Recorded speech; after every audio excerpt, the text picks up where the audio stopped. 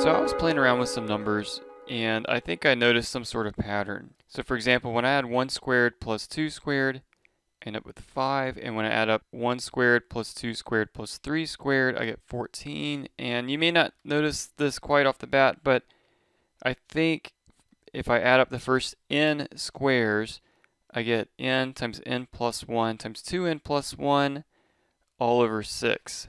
Okay, now the question is, I think this is the pattern. How do I actually prove that this is the pattern? That's where the principle of mathematical induction comes in, and it's a very useful technique. It's a little strange when you first see it, but I'm going to explain it right now and show plenty of examples. Okay, so the principle of mathematical induction says something along these lines. So we're going to let P of n be some sort of statement with n being in the natural numbers. And if you haven't seen statements written like this, where it almost looks like functional notation, you can kind of think of that as like the count. The n is the count. This is the nth iteration of this statement or this formula, an equation, something like that, okay? And there's a couple things we know. First, we know P of 1 is true. So the first instance of our formula or whatever, it does work. Secondly, we know this conditional statement, that if the kth iteration of our formula works, then that means that the k plus 1th iteration of our formula works. If we have those two things, then P of n is true for all n in the natural numbers. Okay, now the picture of this is dominoes. I think it's a great way to think about it. So if you imagine if we had a bunch of dominoes set up here, all right, and we'll let this one be the first one. And when we say true, what I mean is that domino has fallen over. Okay, so I know that the first domino has fallen over. And as I keep going down the list, when I get to the kth one, if it has fallen over, then what we know from our second part of our statement here is that the k plus 1th one also falls over. Okay, so imagine, we know that every time if the kth one falls over, the k plus 1th domino falls over. We also know that the first one fell down. So what does that mean? That means that all of them will fall. All the dominoes will fall. And that's the principle of mathematical induction. This is one we can actually prove, though I'm not going to. I would rather spend time looking at some examples. The two categories of questions that we deal with getting introduced to principle of mathematical induction are the summation examples, like I did with the squares, 1 squared plus 2 squared, etc., and inequalities. And I'm going to give you one example of each of those to kind of show you how they work. Okay, so now let's look at my proposition that I proposed earlier, that for n is greater than or equal to 1, these are being natural numbers here, we have 1 squared plus 2 squared up to n squared equals this n times n plus 1 times 2n plus 1 over 6. And how are we going to prove this? Okay, we're going to prove it by induction. And these early induction proofs are very formulaic. You'll see a lot of this language show up over and over again. So we're going to say we will proceed by induction. Remember, a big part of proof writing is not just getting the math right, but communicating it well. And early students kind of want to skip over the communication part. But it's very important. I mean, that's really what we're trying to do here. Proceed by mathematical induction. By saying that, it just lets our reader know the strategy that we are applying here. Okay, now the first thing we need is to show that the first domino fell over. So for n equals 1, what do we have? We have 1 squared equals 1 times 1 plus 1 times 2 times 1 plus 1 over 6, and please tell me that is a true statement. Let's see. I get 1 times 2 times 3 over 6. Yeah, that's 1. So 1 does equal 1. And I'll say, and so the proposition holds for n equals 1. Okay, now this part here is called my base case. That's showing that the first domino fell down. You have to have a base case in your induction proofs. If you don't, you can prove some horrific results that look true, but they're not because you didn't cover the base case. The first domino never fell down. All right, now what do we get to do? We need to show that if the kth one falls down, then the k plus 1th one falls down as well. The way you do that is by supposing that the kth one does fall down. Okay, so we're going to say, suppose that for n less than or equal to k, so going up to the kth iteration, we get 1 squared plus 2 squared all the way up to k squared equals k times k plus 1 times 2k plus 1 over 6. Now, this part is what we call our induction hypothesis. We get the kth iteration for free we need to show this implies the k plus 1th one. How do you do that? Well, that's kind of where sometimes it gets a little tricky. So then we're going to say then we got to go from the kth instance to the k plus 1th one. So we're going to say let's start with that kth domino, which again is this formula. And now how do I get to the k plus 1th instance? Well, with these series questions like this, all I need to do is add the next term into the series. And I don't know that's my formula exactly, but what I do know is that I have a formula here from the kth iteration, and I'm just going to add a k plus 1 squared to it, just like that. Okay, now hopefully algebraically this will turn into what I want. And sometimes it's worth going on the side and figuring out what it is you want, because it's not always obvious.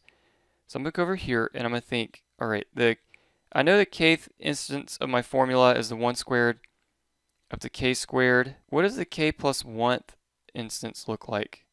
So that's going to be 1 squared all the way up to k squared plus k plus 1 squared. We got that so far. So what I would do is I take my formula and I replace n with k plus 1. So that's going to be k plus 1 for n. Then instead of n plus 1, I'd write k plus 1 plus 1, which is k plus 2. And then I have a 2 times k plus 1 plus 1 all over 6. So something like that. And I'd like to point out here that if you distributed the 2, you might end up with 2k plus 3. So that may be what shows up in our formula. That will work. We can deal with that. All right, so coming back to our proof, I'm hoping now that in particularly this part will turn into what we just had, and I can prove that it will with algebra. I'm going to get a common denominator. I could FOIL out the k plus 1 squared, but what I notice here is that I can actually, once I bring these two things together, I can take out a k plus 1, and what I do, I have a k times 2k plus 1 plus 6 times 1 more k plus 1 all over 6. If that's not obvious, look here. If I distributed the k plus 1 back in, I get k times k plus 1 times 2k plus 1, which is right here. And then on the other side, I have a 6k plus 1 squared, which is right there. This makes my algebra a little bit easier to work on it this way, though the other way would have worked just by FOILing it out, getting like terms. So now I end up with, let's see, k plus 1 times, okay, let's see, I got some k squared, I got a 2k squared, and I believe that's what, a 7k, and then a plus 6 all over 6, and I just got to factor that 2k squared plus 7k plus 6, and if you think about it for a little bit, you do get k plus 2 times 2k plus 3. You want to double check me on that? Let's see, FOILing that out, you get 2k squared plus 3k plus 4k gives me 7k plus 6 over 6. And notice that is our k plus 1th instance. Alright, so what is going on again? At this point, so right here, I implemented the kth domino, and then I added what I needed to get to the k plus 1th domino, and then I let algebra take over and showed that my formula worked again for the k plus 1th instance. And what's not written here, which I could have done, is that this again is 1 squared plus 2 squared up to k plus 1 squared, and that gave me that formula. So to finish here, I have to say, therefore, by the principle of mathematical induction, you can shorthand it as PMI. 1 squared plus 2 squared plus all the way up to n squared equals the formula that I thought it would. And then I want to say for all n, I could say for all n in the natural numbers, or if you want, you could say for n greater than or equal to 1.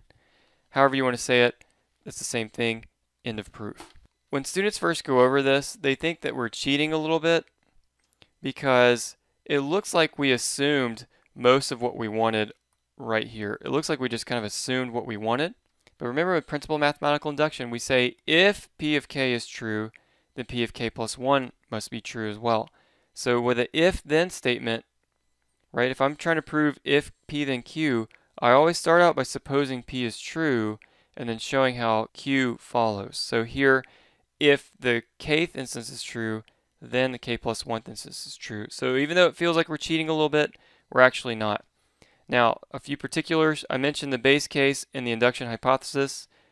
This part right here, where we're actually going from the kth to the kth, k plus 1th step, is called my induction step.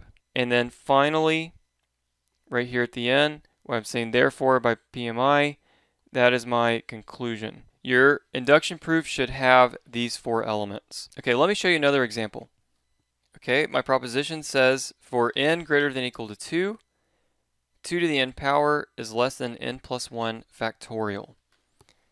And you might want to play around with that to see if you believe it. I'm just going to try to prove it here, and we will follow our formula. We will proceed by mathematical induction.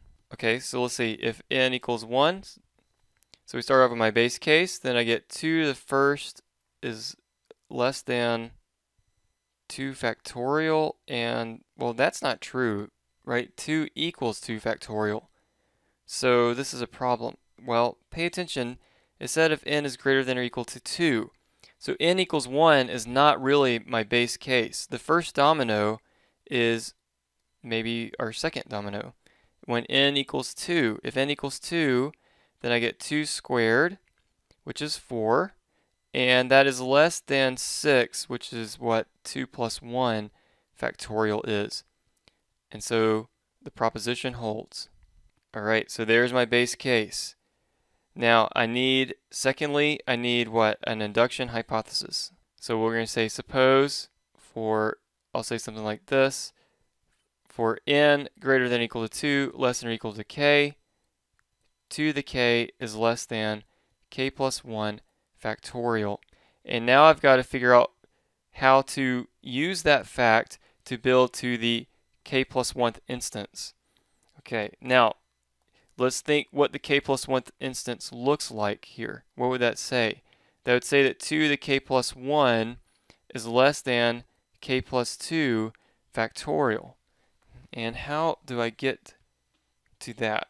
If you think with a series, how did I go from the kth to the k plus 1th instance? I just had to add k plus 1 squared because that's the difference between the two.